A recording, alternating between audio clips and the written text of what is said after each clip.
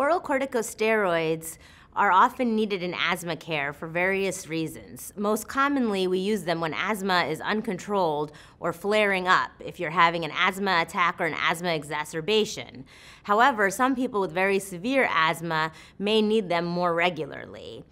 Oral corticosteroids, however, do come with a lot of toxic side effects. They can cause weight gain, diabetes, cataracts, bone loss, so it's important to minimize their use as much as possible.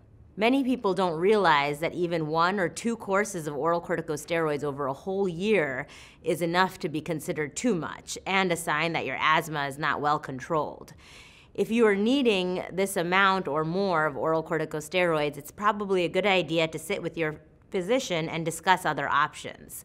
Luckily, there are a lot of new asthma medications that now focus on getting patients away from oral corticosteroid use altogether, or at least minimize it significantly.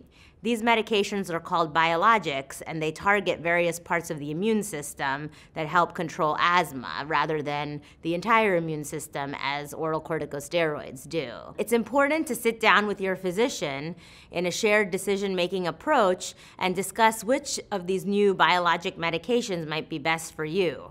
Each of these different biologic medications are appropriate for different types of patients and different types of asthma, and they have varying frequency. For those reasons, it's incredibly important to sit down with your physician and discuss how best you can get off of those oral corticosteroids.